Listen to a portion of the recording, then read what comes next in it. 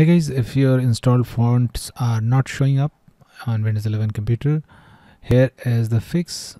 The very first fix which worked for most of the user is just right click on the downloaded font and click on show more options.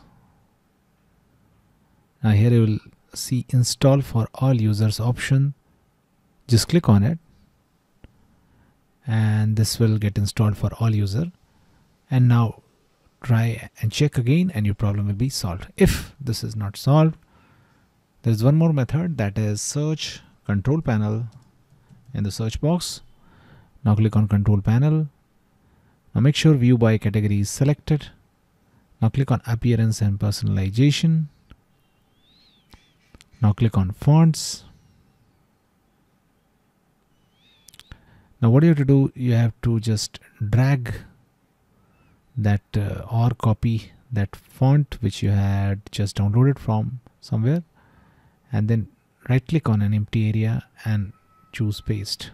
Okay, that's it guys. Please do like the video to support us, and thanks for watching the Geek Page.